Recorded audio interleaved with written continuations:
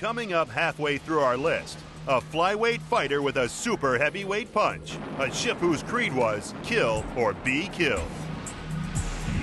Fletcher Class. Destroyer. Displacement. Standard 2,325 tons. Propulsion. 2 geared turbines producing 60,000 shaft horsepower. Range. 6,500 nautical miles at 15 knots. Protection. 0.5 inch over vital areas. Principal armament, 5 5-inch guns. Crew, 329. On Sunday, December 7th, 1941, the U.S. Pacific Fleet lay in ruins at Pearl Harbor. America was at war. Immediately, the U.S. war effort sprang into action to build ships to take the fight back to Japan and avenge Pearl Harbor. 11 shipyards were given the task of building a new class of fast, heavily armed destroyer, and they were to be called the Fletcher Class. Soon, these sleek ships were coming off the slipways, and at 376 feet long and nearly 2,900 tons when fully loaded, the Fletchers were significantly larger than any previous American destroyer. The Fletchers were also the first to be fitted with surface and air warning radar. With their 60,000 shaft horsepower engines delivering a speed of over 36 knots, the Fletcher was designed to be an awesome fighting machine. When one Fletcher, the USS Johnston, was commissioned, her captain made a speech to his crew that typified the destroyer man's creed. "This is going to be a fighting ship. I intend to go in harm's way, and anyone who doesn't want to go along had better get off right now." By early 1943, the first 5 Fletcher-class destroyers had arrived in the Pacific. Their task was to target and smash the Japanese supply convoys. Already, the role of the destroyer was changing.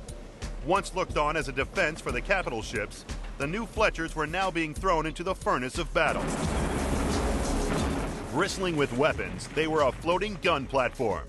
Their 5 5-inch guns could fire a 54-pound projectile 18,000 yards and had a ceiling of over 35,000 feet for anti-aircraft. Their 40-millimeter rate of fire was 160 rounds per minute,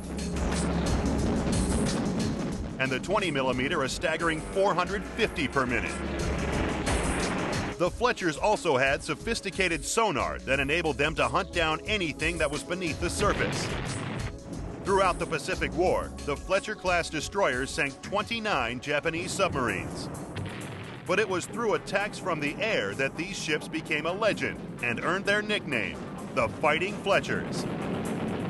On October 25, 1944, during the Battle of Leyte Gulf, the Japanese, in desperation to defend their positions, turned their fury into a new form of attack, the kamikaze. Again, it was the Fletchers that were in the front line of battle. Their mission was clear: target and kill any kamikaze aircraft that came within the vicinity of an aircraft carrier. In the weeks that followed, the destroyers faced more than 1,500 kamikaze attacks, and by war's end had fought in nearly every naval battle.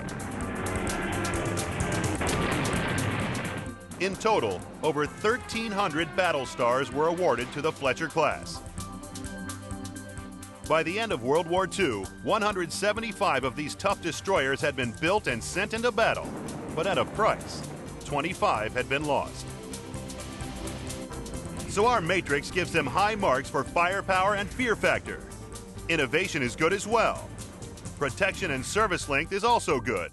So the Fighting Fletchers go into the number 5 slot in our top 10 fighting ships.